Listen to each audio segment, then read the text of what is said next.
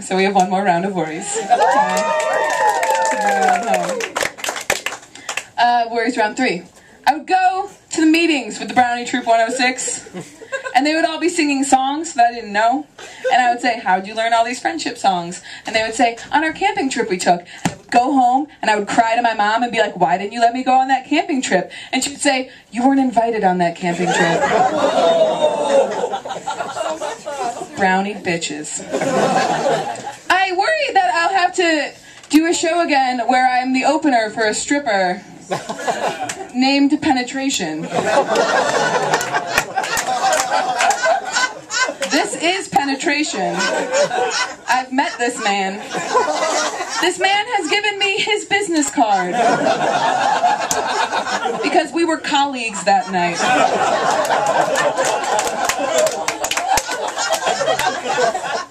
I know you're all worried. Yes, he does do graduation parties. It says it right there on the card. I'm worried that someday I'll accidentally make a hair shirt. Another super Catholic and having hair joke. Very niche crowd.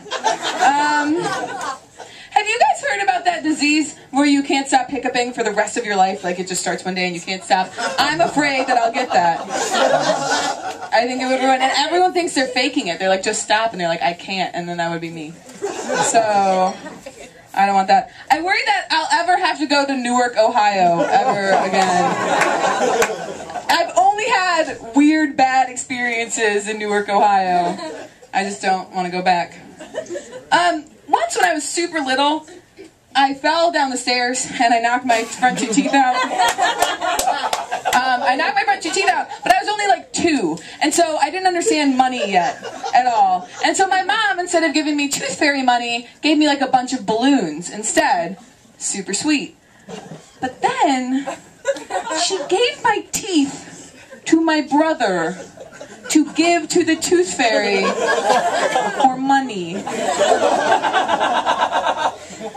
So I'm really worried that at a young age, my brother learned to sell my body parts for cash. Thanks to that lady. Fake cops. I'm terrified of fake cops. Every time I get pulled over, I think it's a fake cop, and I don't really know what to do. But, like, look at him like I'm on to you when I'm giving him my license. I worry a lot that my orthodontist will trick me into getting adult braces again. If any of you knew me between the ages of 20 and 22, that's approximately what I looked like all the time. So I worry about that.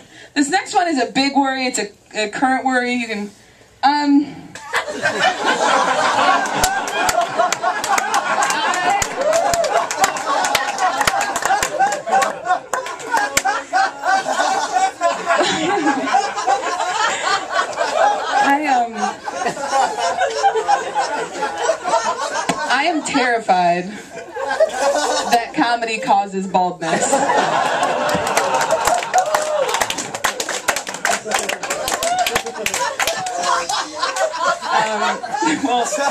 We'll close that. My final worry, I am really worried that I will run into Brownie Troop 106 at some point in my life, or the women from that troop, the women that rejected me. I'm worried about this because I cannot be responsible for what I'm going to do to them. Those are all of my worries.